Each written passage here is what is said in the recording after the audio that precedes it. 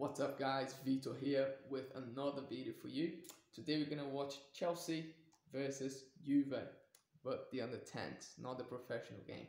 So in the previous video we analyzed Barcelona's first touch, and today we're going to analyze Chelsea's and Juve's play from the back. So I've separated three moments in the game that I judged quite good for us to analyze.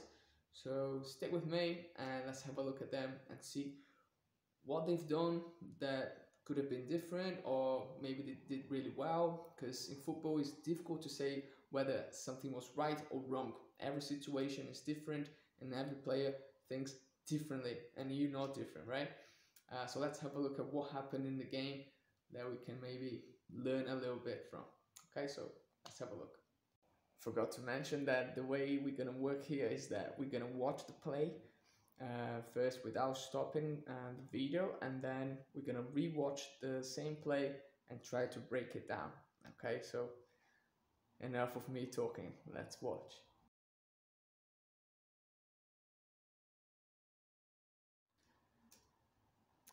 Right, so in this first one here, we're going to see Chelsea playing from the back, playing from his goalkeeper.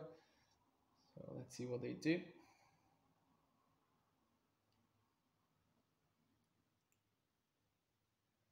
Okay. So let's watch it again. So let's have a look. Of course, the movement of the players, the outcome, of course, as you saw, it wasn't the best, but we're not here to analyze just the outcome. We're here to also analyze what the players do to solve the problem, solve the situation that comes up. So we see the number 8 trying to get closer, yeah, to the keeper, try to give him an option to play out, because this Juventus player here, of course, is going to press there. This number 9 is going to press Chelsea's number 9 if he passes the ball. So where's the free man here? Number 10, right? So what they're going to do, let's have a look again. So the number 8, of course, he's too close from his marker to receive the ball, especially with his back on him. So what he does, he forgets about it, and then of course his marker follows him. So where's the space now? Here, right? So the number 10 is going to attack this space here to receive the ball. So that's very good from Chelsea. How they read the play, how they interact with each other. Very good game understanding from both midfielders and from the goalkeeper as well, who were patient in this case, who was patient.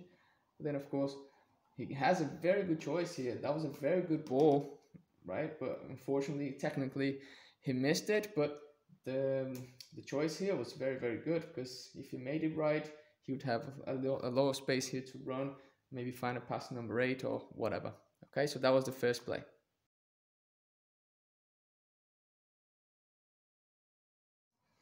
Okay, so now we're gonna watch a play from back from Juve.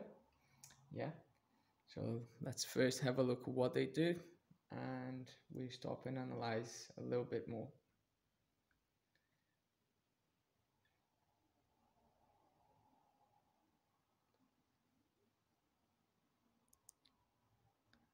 Yeah, that was good. Okay, so we're gonna watch it again. So as you can see, Chelsea is pressing with just one man. Yeah, so this number 11 here, if I'm not wrong, he's the one pressing whoever the keeper plays to. So the Chelsea's got it's got 3 midfielders here, same as Juve. So they've got 2-3-1 formations. Okay, so in this case he doesn't receive a lot of pressure, he's too far away, so he's got time and space to run with the ball a little bit. And Chelsea's individually marking all the midfielders, so what he has to do now, he's going to try to find a pass forward. Yeah, so he finds the pass in between the line. Yeah, so a through pass. So in this case, he wanted, of course, to find a free man. So who was the free man in this case here now?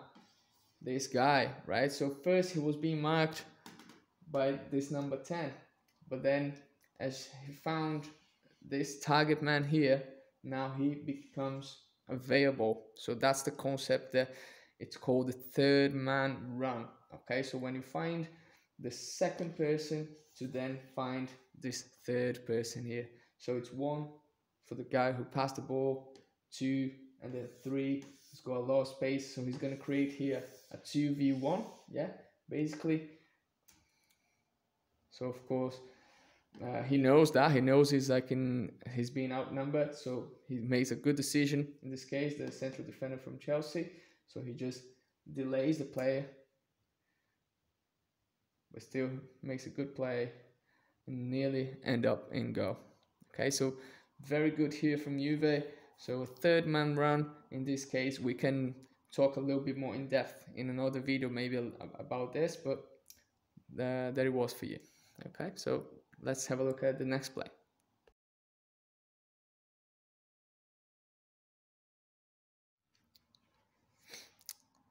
The last play that we're going to watch today from Chelsea again. Let's see what they do.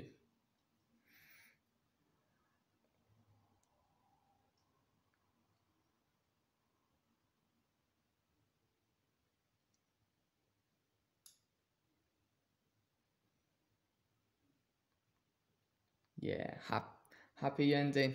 Yeah, so let's break it down. So let's try to understand what happened in this goal. So again, 2-3-1 from both teams. Yeah, so we've got a 1v1 here, basically a 1v1 here, and there's another player from Juve, if I'm not wrong, over here. So it's another 1v1. So we've got a 1v2 in this case, actually 3, right? Because you've got the goalkeeper, you've got another centre back over there that you can't see now on TV, and you've got the right back, or in this case I think he's also playing as a centre back because it's 2-3-1, but they're both playing on the same side for some reason. That's how Chelsea played a few times in this game. So because it creates a 3v1 here, there's always of course one man available. So in this case it's the number 2. So he's got a lot of free time and space, and he gets a good first touch away from his marker, who's going to press him like on his back, so he gets it away. And then this guy, as he drops, to of course protect the midfield and try to avoid the through ball, but then he finds the space on the other side, so switch the play, and then good through ball, looking away, deceiving his markers because he's looking over here, right? But then they never expect the ball through, so that's very good from him. Good first touch, just positioning his body already towards the goal. So we've got 2 players here running forward, and he reads the play really well. Another through and long ball, and because of his effort and dedication, he got the goal. Yeah, so that's very good play from Chelsea, playing from the back patiently and also with a lot of quality and good reading from the game. Yeah, so that was the third play. Alright, so I hope you've enjoyed this type of video. I hope you've learned at least one thing. And if there's anything else that you want to add to this video, like some comments, something that you've seen that I haven't said anything about, or something that you think that they've done not really well, they done really well, don't know, whatever you want to say, just leave in the comments here below.